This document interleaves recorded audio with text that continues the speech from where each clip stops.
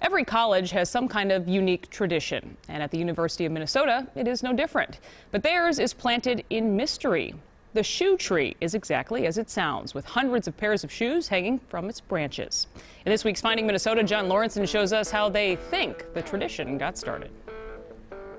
Yeah, it's pretty cool. I remember when I was touring my freshman year, I saw it and I was like, whoa. It doesn't matter if you're traveling east to west or west to east. Well, I've biked by here about a month, and this is my first time seeing it, yeah.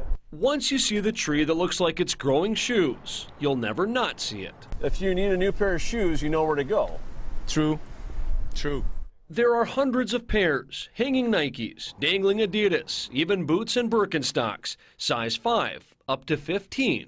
Rumor has it that you haven't bought a pair of shoes in 10 years. Is that right? That's right. Where do you get your shoes, Eric? I get my own shoes right here, yeah. He really doesn't. U of M archivist Eric Moore knows that taking shoes off this tree would be like taking pennies out of a wishing well. At some point, somebody threw a pair of shoes in the tree, and at some other point, somebody threw a second pair.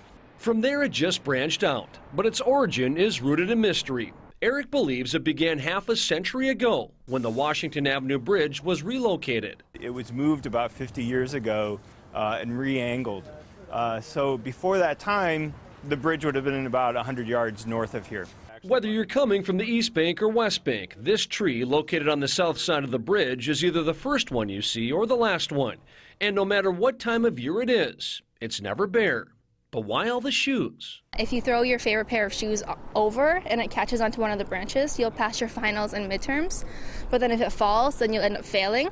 If that's the case, then there are some pretty disappointed students out there, as more than one pair has failed to stick the landing. Other theories are that a student might do it right before they embark on a journey or before they graduate, as a way to save their soul, so to speak.